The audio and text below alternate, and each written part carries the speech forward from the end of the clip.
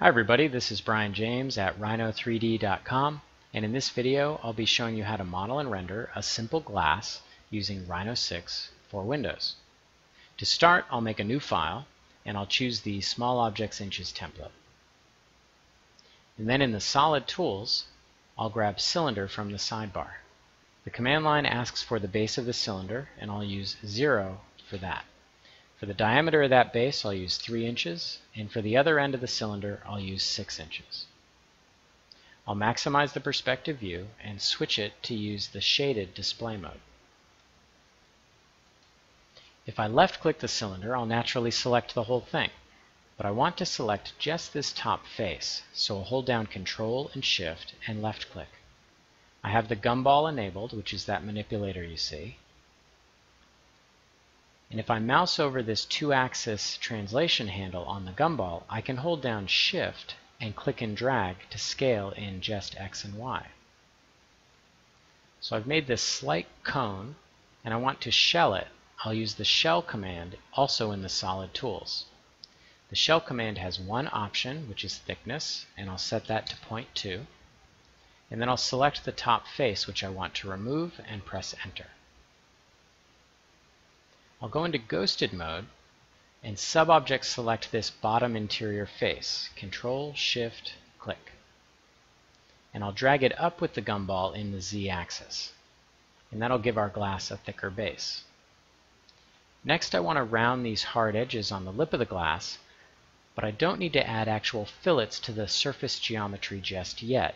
Instead, I'll select the glass, and in the Properties panel, I'll use this object modifier, Edge Softening. I'll turn that on, and this rounds just the shading information for the model.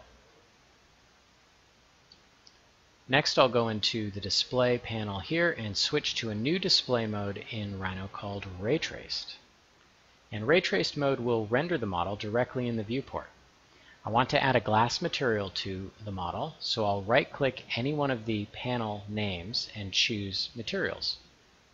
And that will dock the Materials panel in this same group. There's a plus symbol to create a new material, and you can import it from the V6 material library, or you can use a template, which I'll do now. I'll use glass, and then left-click and drag to assign that material.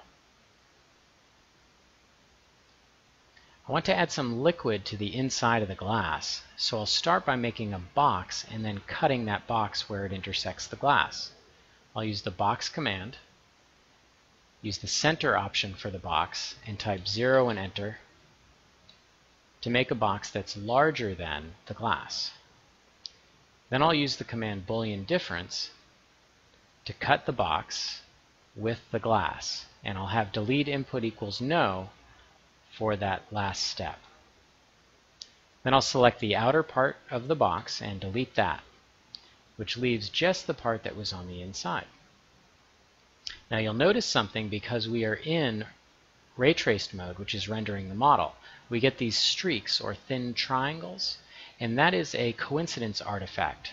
The solid that represents the liquid is in the same spot as the interior wall of the glass. And this is a common rendering artifact that you'll see with transparent materials. To fix it, you can just mouse over one of the scale handles, these little boxes on the gumball, hold down the Shift key, and just scale the liquid volume slightly so that it penetrates the wall of the glass. And that takes care of that, and the refraction looks correct. The last step I'll do here is to select that interior liquid volume, create a new custom material, right-click its swatch and choose Assign to Objects, and make it 100% transparent. This makes it go away entirely because the index of refraction, this IOR field, is set to 1, which is air.